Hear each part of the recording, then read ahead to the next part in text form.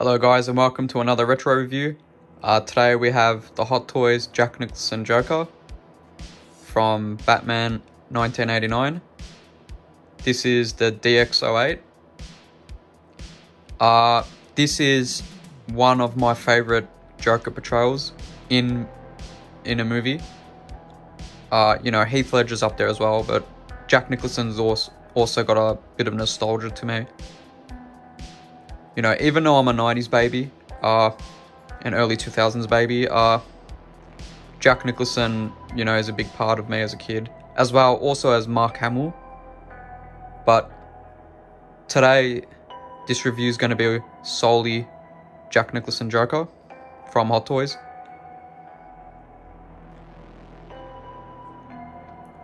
And in my opinion, it's a figure that is pretty much timeless in my opinion. Like, it still holds up to today's standards of figures.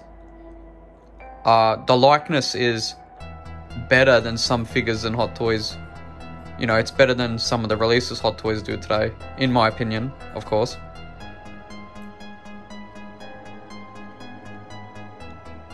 And I might go a little bit further into, licensing and character license and actor's license about this figure, to maybe explain why Hot Toys nailed this so well in their first attempt. But I'll get into that a bit later on. We'll talk about the actual figure first, and then we'll get more deeper into that.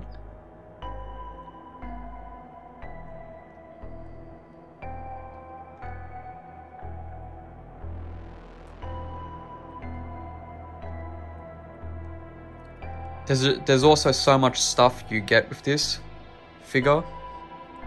It's obviously a DX figure, so you get, the nice box there. You get a heap of accessories. You get a whole swap out suit for the more tail suit that he had on the bottom there, where it splits up at the back to two tails. I probably won't, redress him, because this is my preferred look.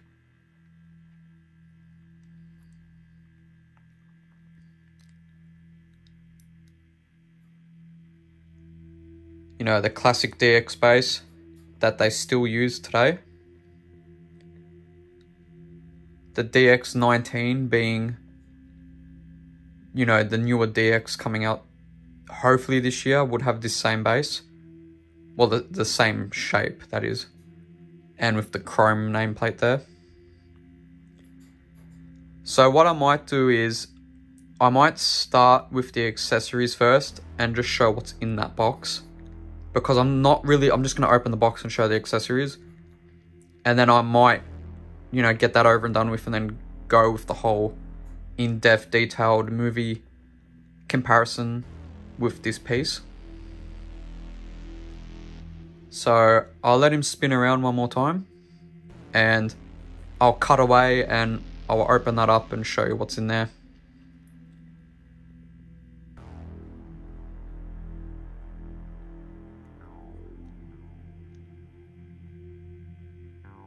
So just quickly inside the box here, we've got a read up, and obviously on the bottom there it tells you what obviously this is. It's obviously the Joker 1/6 scale collectible figure. We've got a read up there. Maybe I'll zoom in just a touch. There we go. So you guys can read that up.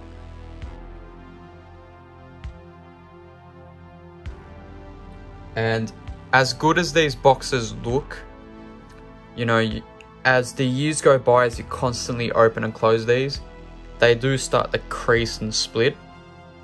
And I do know the Dx17 or 18, I think they were both the Darth Maul figures. They kind of redesigned this fold out look with the magnets. So I don't think we're going to get that much creasing with the newer DX style boxes compared to like this or the Dx11. I know the Dx11 suffered a lot. And what I'm going to do is move just on this side. Like I said, you get a lot of accessories here, and just for the sake of, I'm not going to really use any of these. I'm not going to take them out. But what you do see here is obviously a swap out jacket. Obviously that's the crotch grabber. The actual display base goes in here. You've got, let me zoom in, touch a bit more. There we go. You got some money. Now, if I remember correctly, this money is double-sided printed, while the Dx11, I don't think had double-sided, you know, visible print of money, while I think this one does. You got the classic Joker card, you got the chattering teeth, you've got I think a cane, the gas mask, the microphone, you got the massive pistol that he takes, the Joker shoots the Batwing and takes it down in one shot.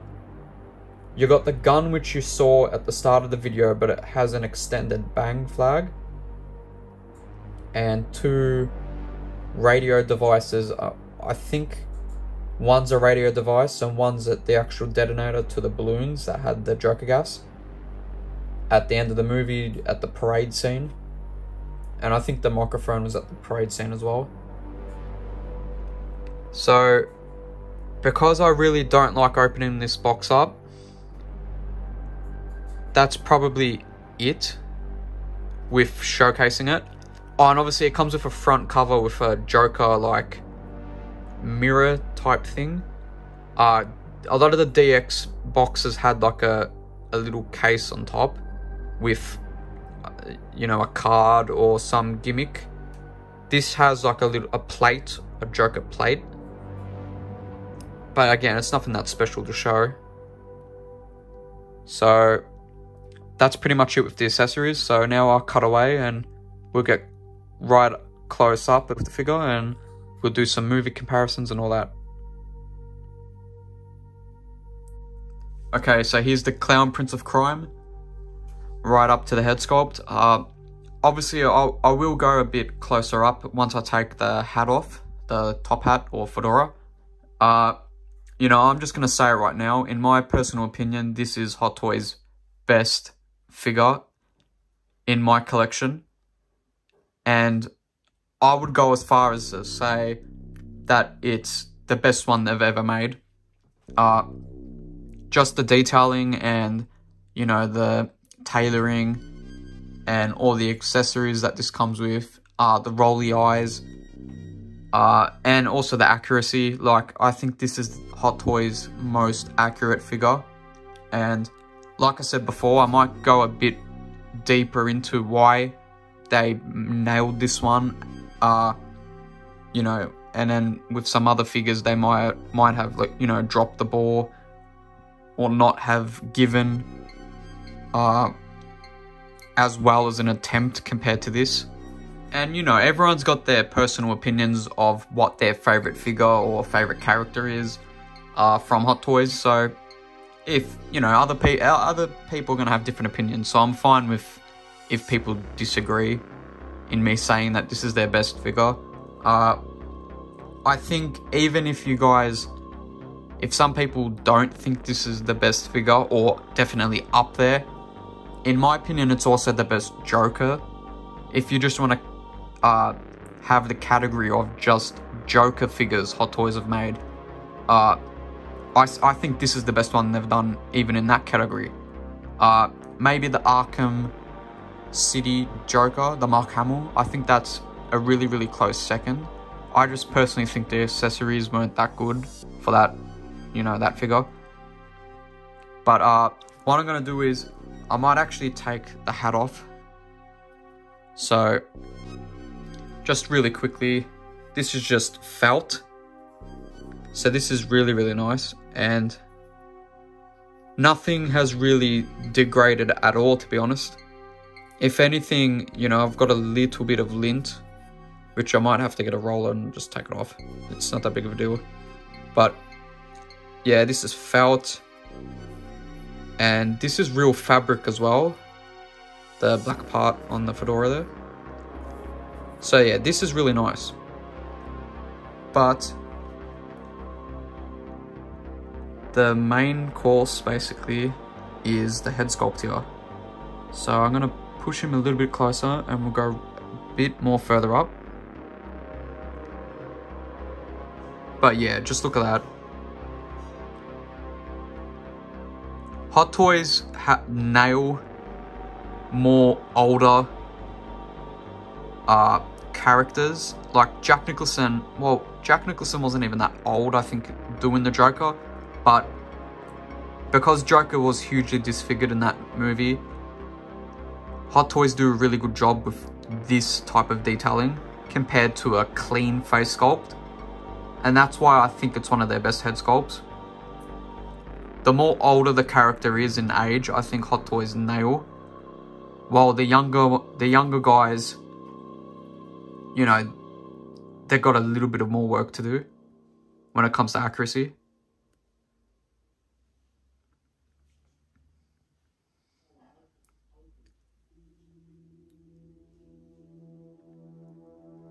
But yeah, the makeup is flawless on this. Well, technically it's bleach going by the movie, because, you know, this is going more classic comics where Jack Napier fell in the vat of acid.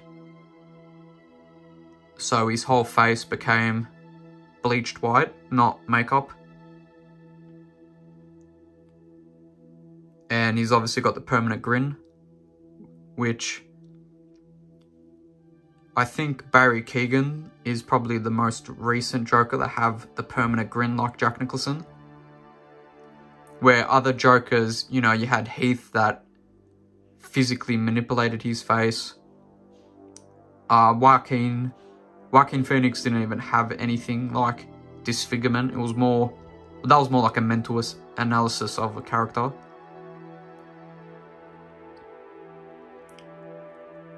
But you can just see how good this detailing is. Also, while I'm right up close like this, I might as well just move a little bit on this side and throw some movie comparisons, just to really hammer it in how accurate they got this.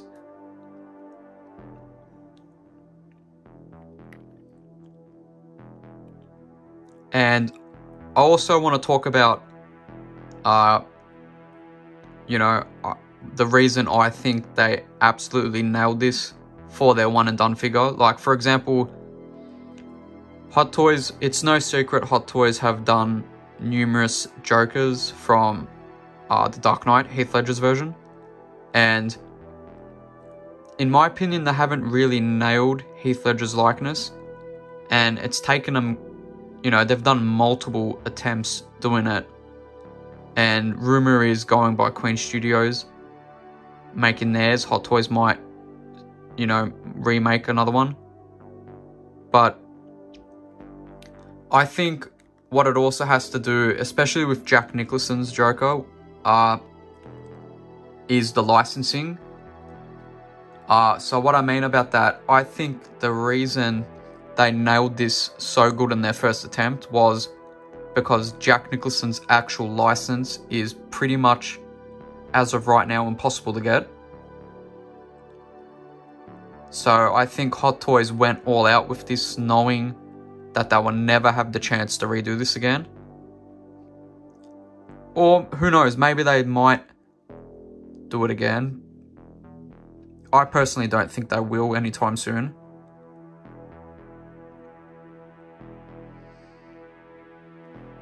You know, Hot Toys are not the company they were when they made this, where they had a bit more love for classic movies.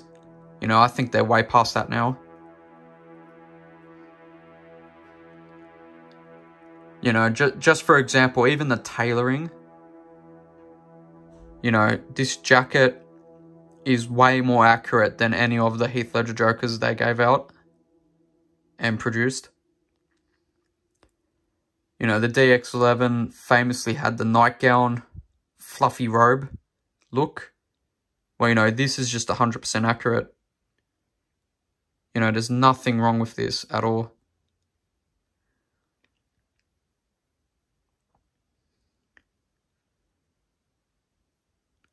You got the lapel there.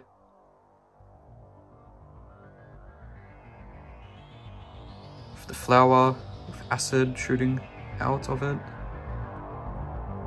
You got the checkered bow tie there.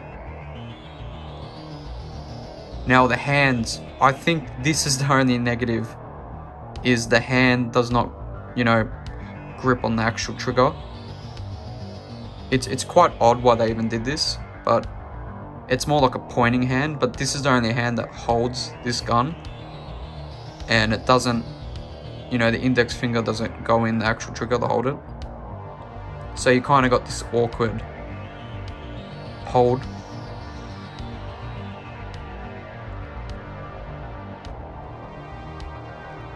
And before I actually cut away to do the rest of the tailoring of the and clothing, obviously the eyes have the old school purrs, which Hot Toys have pretty much gotten rid of it because they were known to break. And especially this figure in particular, always, you know, there was a lot of problems with that. So what I'll do is I'll spin the head around. And I still think they hid the seam line pretty well. Like, you can't really see the seam line.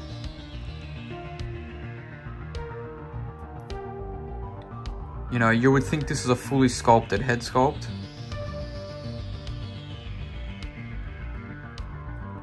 But it's not until you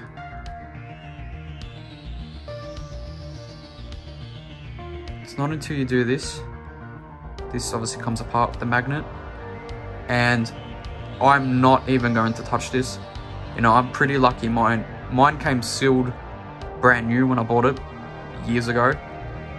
I'm not even going to attempt to move that because I already know the risk of that snapping is very high. And I don't know if you can see there's a different color. Looking at on camera, I don't know if that's a stress mark on the plastic that it might break if I overuse it. So I've kept it in the eye position I want to keep it, and I've never moved it since. So I'm really not planning on doing that anytime soon.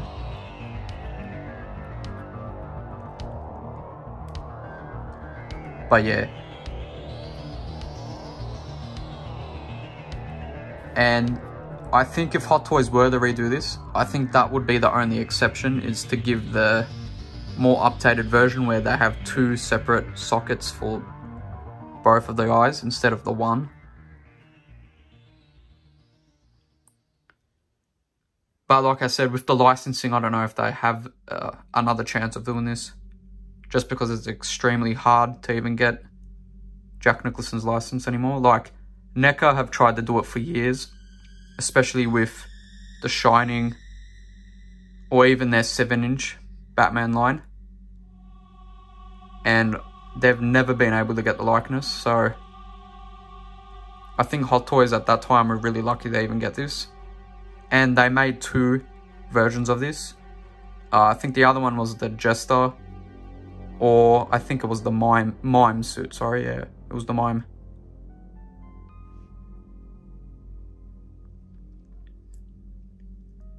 That one I don't have, but I know that one looks great. Looking at other reviewers doing it. But I thought I would get this. This is the definitive version, so I don't really need seconds.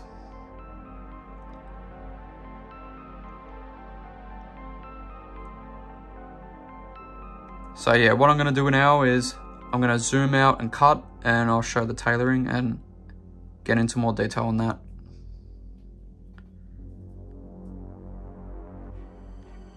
Okay, so here's the clothing and tailoring of this Jack Nicholson figure. Like I said before, this is pretty much a 10 out of 10. I don't see any inaccurate parts to this. Like I said, there's 2 swap out jackets. So you got this one is the trench coat he uses, what he wears at the end of the movie, and also basically the first introduction we get to Joker. And then the other one is the tail split at the back, which I think he wears where he first meets Vicky Vale, and he basically gasses that restaurant up. And, you know, he wears it a couple of other times as well, I think. And there are actually a couple of suits that Jack Nicholson wore in the movie. A lot of people think it was just this one, you know. Well, this one and the mime one are probably the most standout. You also got the Smilex, or Smilex, the kind of advert that Joker did, where the face cream or sunblock was the laughing acid, or gas or something like that, that basically killed people, I think. There's also the art exhibit where basically, you know, Joker vandalizes the art while listening to Prince. There's also the suit that he wore when he shot Bruce Wayne. You know, that was also a different suit. So yeah, there was actually a fair chunk of different suits in the 89 movie. But again, this one is the most iconic one, and at the same time, you got to change out with obviously the other one, like I said, with the split tail at the back. So even though I'm just showing you this one, you do have the other option, and I'll throw that one up as well, just a reference picture of what that one is. Obviously I'll go around and show the other ones that I mentioned too, just so you know the difference between the other ones. Also, I think a good thing to point out, while I'm showing, you know, the torso up, this arm here, I've never even moved before, you know. This is the only arm I've moved. And it's not like this one is loose, but this one's a bit more stronger. Giving that, you know, obviously I kept this arm straight as possible to mimic the scene where he shoots, you know, he introduces himself as the Joker, and he pretty much does this scene and shoots, basically his mob boss. I forgot the guy's name, but she kills him basically. Which is surprising. I was surprised that this joint, the joints are still well. It's more going down that they're a bit bad. But at the same time, I'm playing a bit of a balancing game here, so I'm probably going to pop his hat back up. I think in the box, there's a specific hand that holds the hat a bit better. So what I'm going to do is just going to pop this back. And I'll go back to the pose I was doing before, just because it's probably the easiest to showcase. So, put it like that. Okay.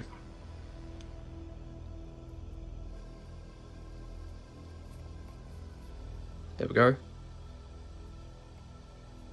So what I'm going to do is bring him a bit forward, zoom down to the pants.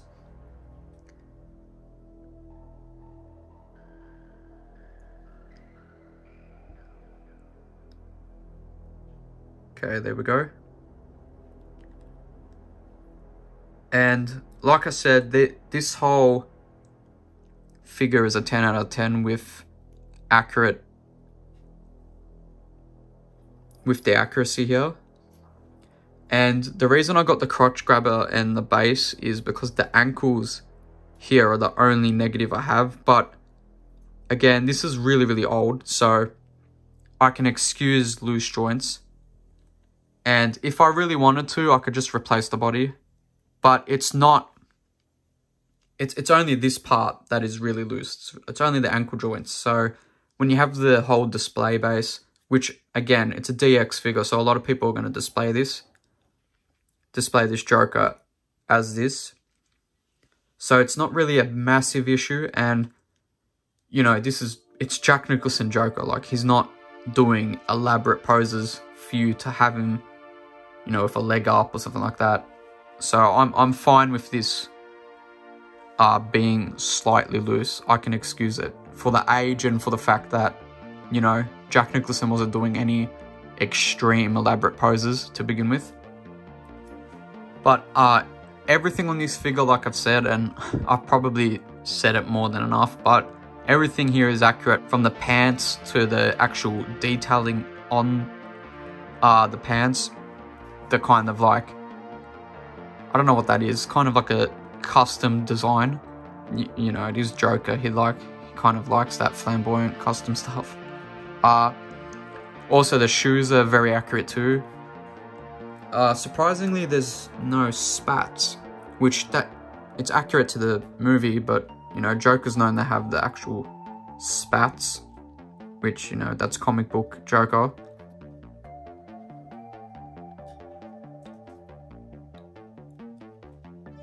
But yeah, everything is pretty much spot on to the movie. You know, and I love when Hot Toys go all out and do socks as well. It's not Dx11, where that has really great detailing in the socks, but again, it's accurate to this movie.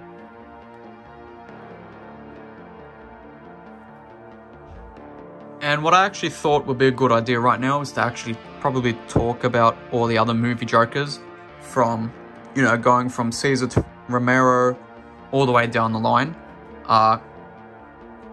So I think it would be a good idea to start from Cesar Romero. In my opinion, Cesar Romero was a great Joker. He, in my opinion, is the most iconic Joker in the Silver Age era of Batman. The Silver Age was basically a kind of weird shift from the Golden Age, where comics became more comedic. And I think Cesar Romero was their definitive Silver Age Joker in that comedic way. Then we go to, obviously, Jack Nicholson here, where a lot of people think Heath might be the scariest Joker on screen. I actually disagree and think Jack Nicholson here is the most scariest and unpredictable out of all of them. Jack Nicholson's basically the mix of Golden, Silver, and Bronze Age of Batman comics that have Joker in it, obviously. And I think he's the best representation of all three of them combined. Even still to this day, I don't think anyone's been more comic accurate than Jack Nicholson, aside from Mark Hamill, which, for people that don't know, Mark Hamill's version of the Joker was inspired by this version. They both had the similar backstory. They both were named Jack Napier. And that's where Mark Hamill got his inspiration, and obviously Bruce Timm and the other guys that done the animated series, they got all the inspiration from this version, Jack Nicholson's version of Joker. But obviously we're talking about movies here. You know, if we weren't talking about movies, Mark Hamill is my Joker, as well as Kevin Conroy is still my Batman. But we'll just talk about movies. So we'll go down to now Heath. Heath, in my opinion, was the best, like, master schemer and planner of Jokers. He was basically an anarchist, which I really like that side of Joker. That's, you know, going more Jim Lee Romero style, which, you know, is more the modern era of Jokers. Even like a hint of just a little bit of Greg Capullo, and also like Norm Brayfogle, like all those guys, you know, 90s, late 90s to early 2000s. That's pretty much Heath's inspiration when it came to the guys writing that Joker. And then obviously we got Jared Leto, which, you know, he's probably not, it's not really completely fair to judge his version of Joker. In my opinion, it was pretty much an attempt to replicate this version, in my opinion, Jack Nicholson, the more unpredictable mob style Joker, which, you know, in the short time span he was in that actual Suicide Squad movie, and also the Snyder Cut, I don't think they really nailed that version, but it was a different take, but wasn't executed well, in my opinion. And then obviously we got Joaquin, where Joaquin was more the rage and the more psychological side of Joker. which, yeah, he was pretty much rageful in that movie, wasn't he? Especially after he killed his mum in that movie. He just went full rage mode, you know. He obviously killed Murray. And it's hinted that he killed Zazie Beetz' character and maybe that psychiatrist or psychologist at the end. And then we obviously got Barry Keoghan.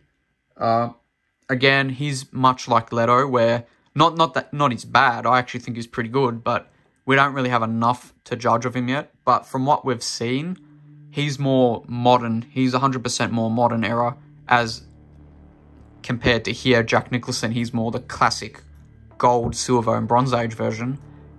Barry Keoghan looks very much, again, like Greg Capullo, Lee Bromhale, maybe a hint of Jim Lee, Hush.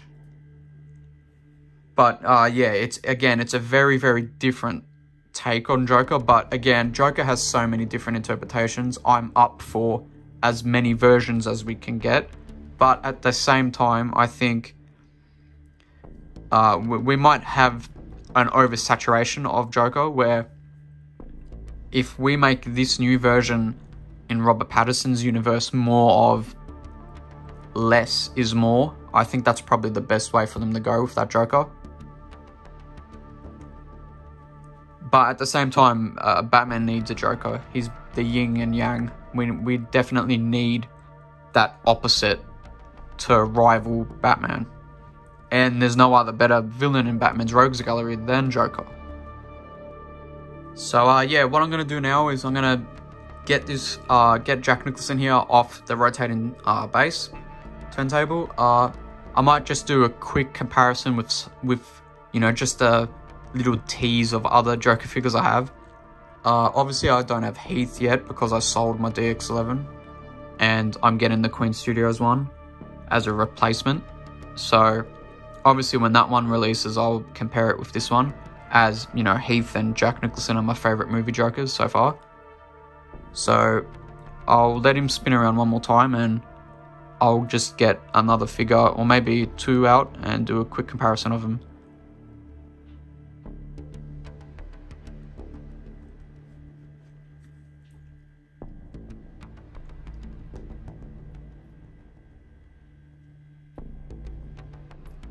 Okay, so on the left is the 1/6 scale Igomos statue from the Batman animated series.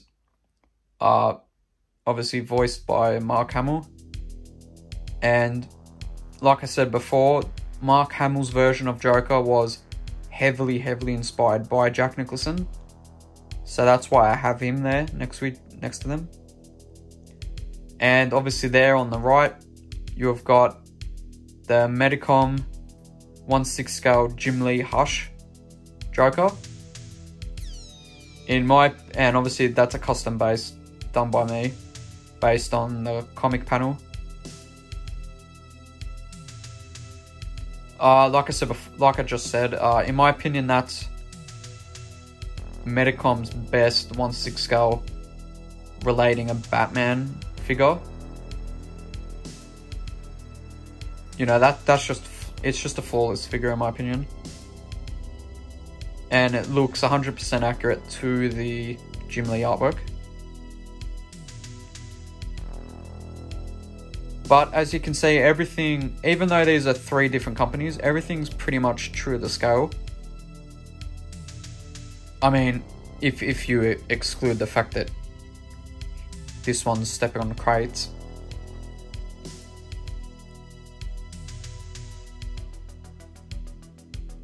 And later on into the year, I can't wait to pair this one up with Heath Ledger, the two separate versions from Queen in the prison cell and the one on just a regular circular base. You know, just having a review with two of my favorite Jokers would be, you know, amazing to see. What also would be amazing is to see Queen tackle this with, you know, they can even go way more extreme than this.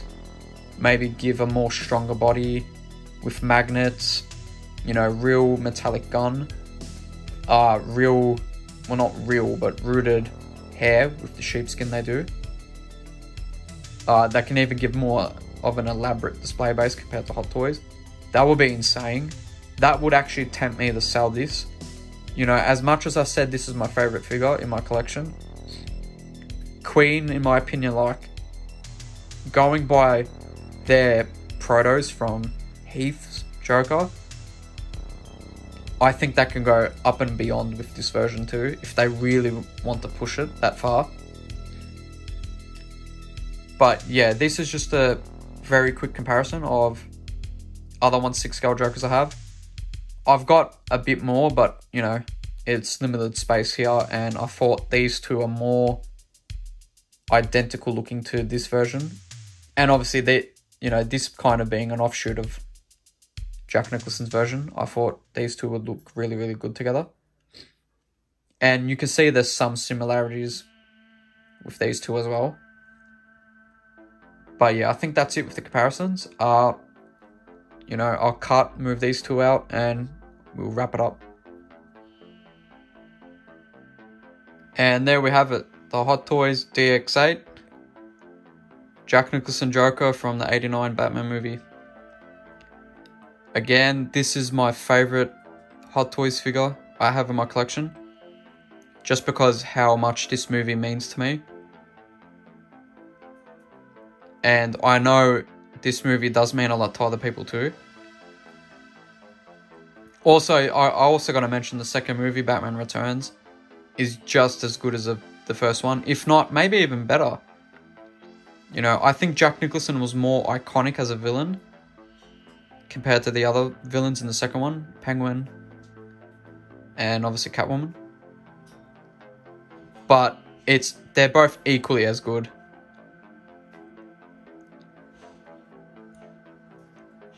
And, you know, I'm honored to have this as part of my collection, especially for my Joker collection. My ever-growing Joker collection, actually. As we'll see in a couple of months, as that Heath Ledger Joker gets produced and finally released.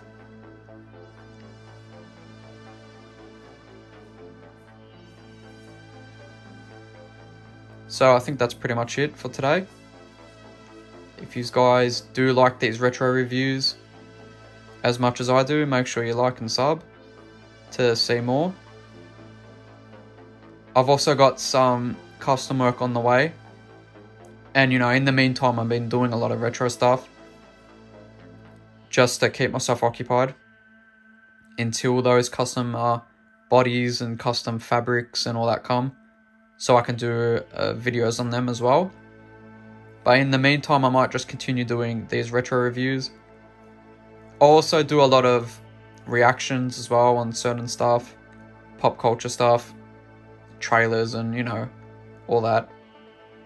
So if you do want to check them out, you know, check them out. If you guys also just want to wait for these, you know, make sure you like and sub. And I'll see you in the next video.